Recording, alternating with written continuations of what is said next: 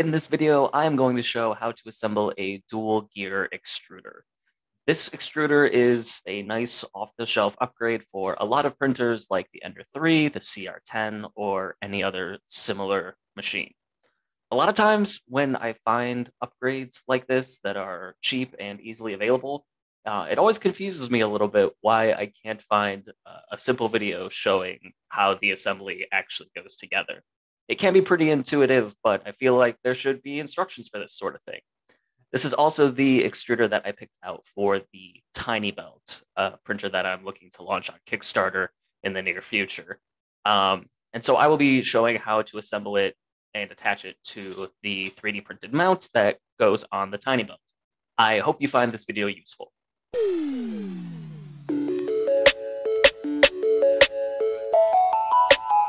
So to assemble this extruder, you're going to need some hex keys, the extruder kit, a stepper motor, and whatever your stepper motor will be mounted to. Let's open up the extruder kit, which has a couple anodized aluminum parts and a whole bunch of small hardware.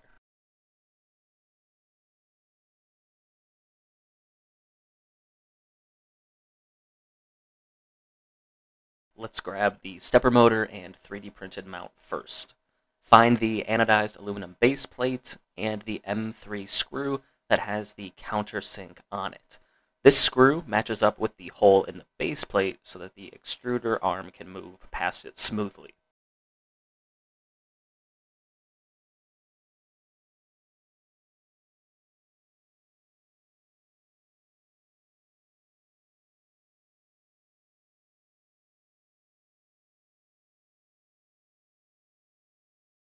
Next, find two M3 screws and use the two holes near the filament output to attach the base plate to the 3D printed mount.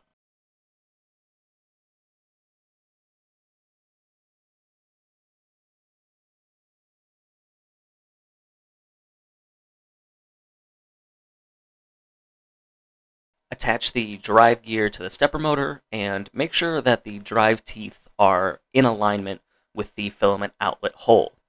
You're also going to want to make sure the grub screw is positioned to make contact with the flat part of the motor shaft.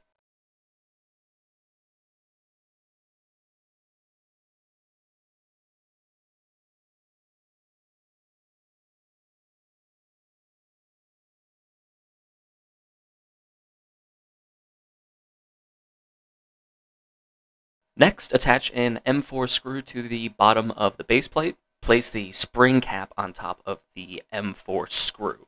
This will be used to adjust the tension of the extruder later on.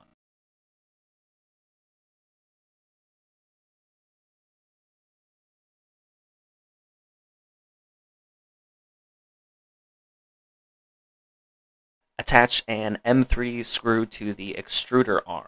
This will keep the extruder spring in place when everything is put together.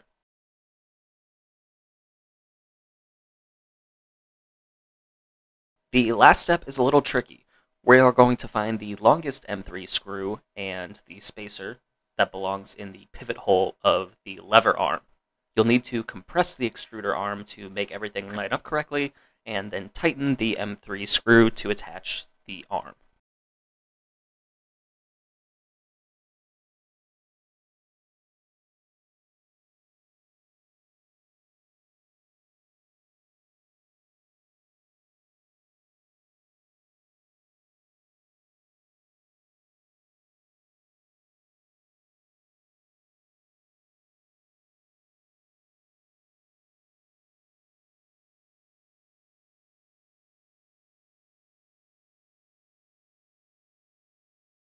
The extruder kit includes a couple washers, which I think are for the mounting holes if you have a thinner mount that you're trying to attach the extruder to.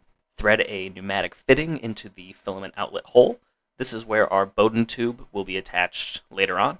And make sure to put the blue clip in a safe place. It should be placed on the fitting on the hot end side of the Bowden tube before you start printing to prevent any tube movement.